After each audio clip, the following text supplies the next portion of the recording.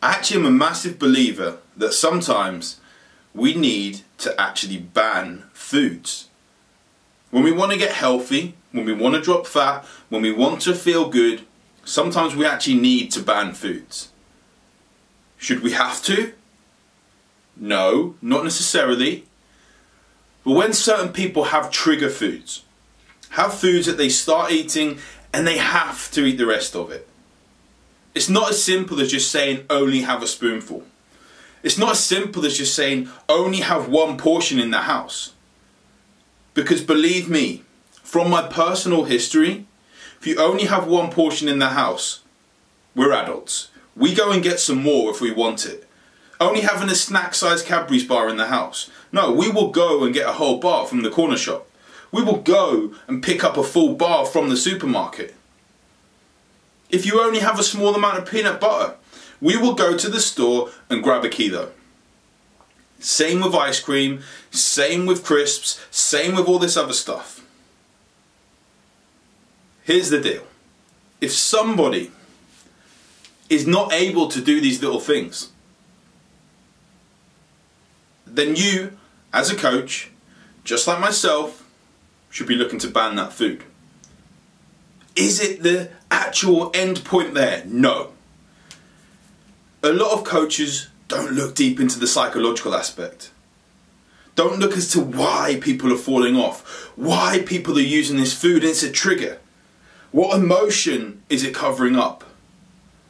What thing deep inside of your client, inside of you, what is happening when you have that food?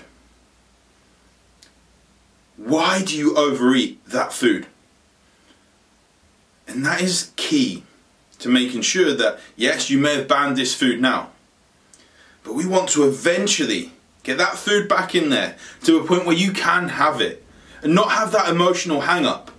Actually be able to have a little bit of ice cream, be able to have one biscuit, one cookie, one mouthful of peanut butter, and not have the whole jar going nuts, completely falling off your diet, and then have the guilt afterwards.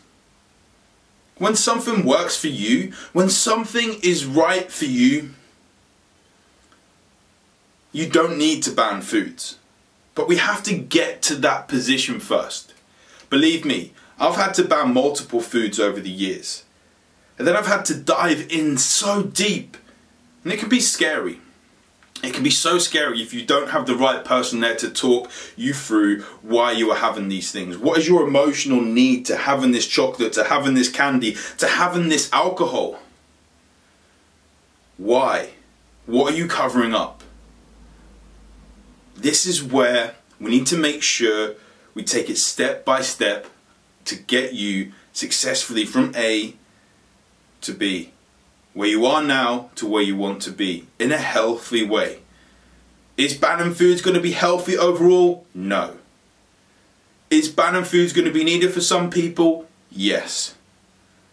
When people say you need to eat intuitively and you don't need to ban foods, that's cool for them. Maybe they haven't looked into the psychology of actually falling off and fucking up every once in a while and feeling pretty bad of it because you've just eaten a whole tub of peanut butter.